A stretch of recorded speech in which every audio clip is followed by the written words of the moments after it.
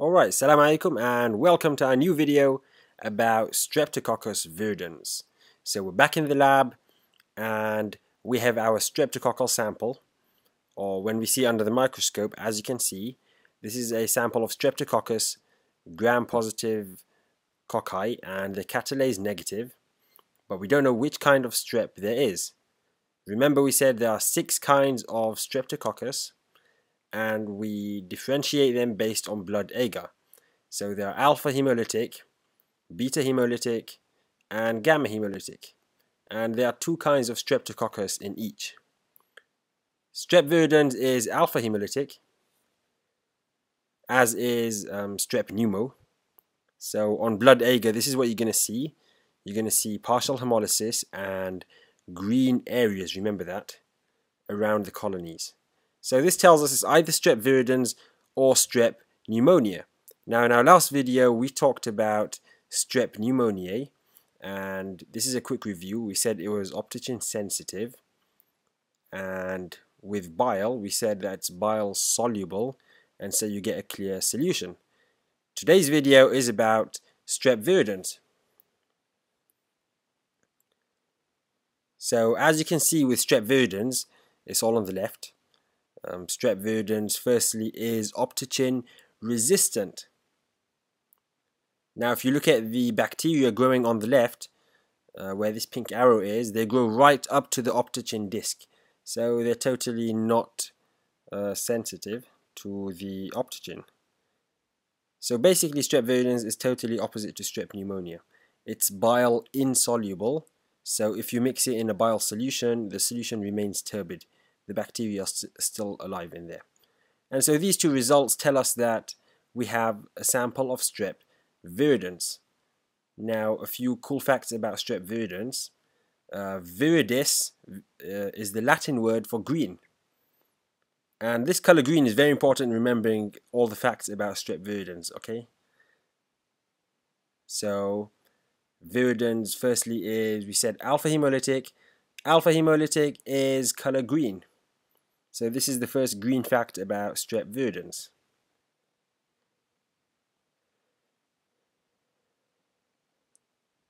Okay, second cool fact about it is I actually got this example from MMRS, if you guys know that book. So the example you can use is green salad gets stuck in your teeth. And this kind of sounds weird now, but just bear with me and you'll see how this helps you remember everything about Strep viridans. So Strep viridans is basically actually a huge group of bacteria, and it has many species within it. So talking about any disease, it's good to have a starting point in the body. I like to have a starting point where I can imagine that all the disease comes from, and then it spreads throughout the body from that starting point. This is going to help us remember all the diseases that Strep viridans causes. It's not a lot really. Let's take the starting point for Strep viridans as the mouth. So this is a mouth. Yeah, trust me, these are teeth. Okay, let's just draw some green stuff here. Remember we said for Strep viridans, which viridans means green, imagine green salad in the mouth. So these are green bits of salad in the mouth.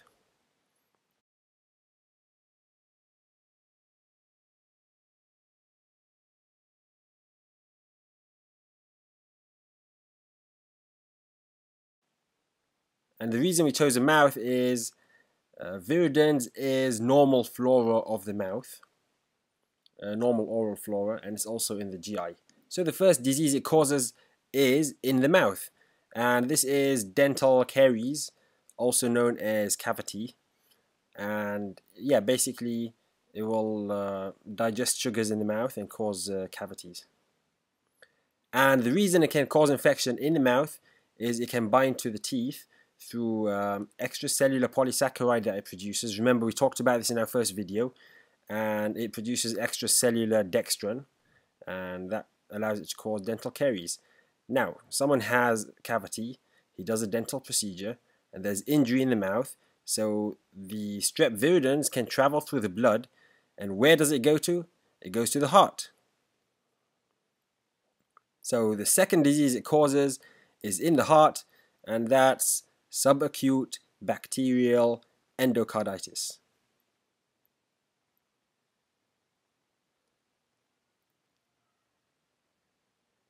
So how does it cause subacute bacterial endocarditis? Just imagine that it does the exact same thing it does in the mouth. It produces dextrin and it binds to previously damaged heart valves, and yeah, that's how it causes subacute bacterial endocarditis. Now, since it's already in the heart, it can go anywhere in the body, traveling through the blood again. So again, it can cause blood-borne diseases. And the third thing it causes is abscesses, because it travels anywhere. It can cause brain abscess or tissue abscess anywhere. Now, for step 1, you need to know the specific species. We said Strep viridans has species that causes these diseases. In the mouth, it's Strep mutans. In the heart, it's Strep sanguinis.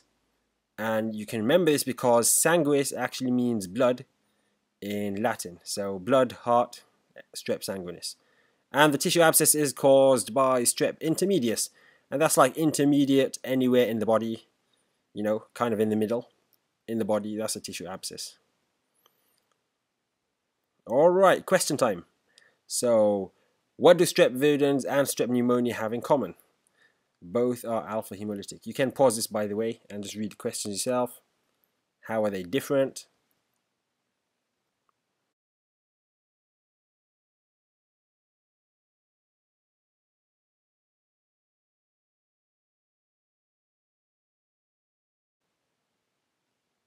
How are they different? What 3 diseases does Strep viridans cause? Please tell me you know this. It's very simple.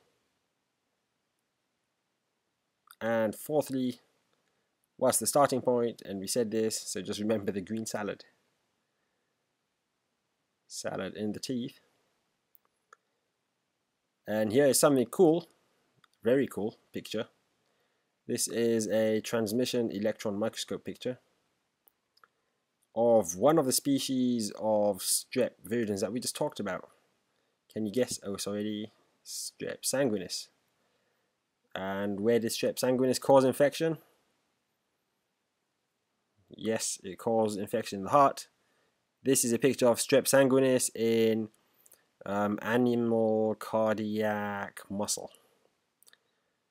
Yeah, and that's all about Strep viridans.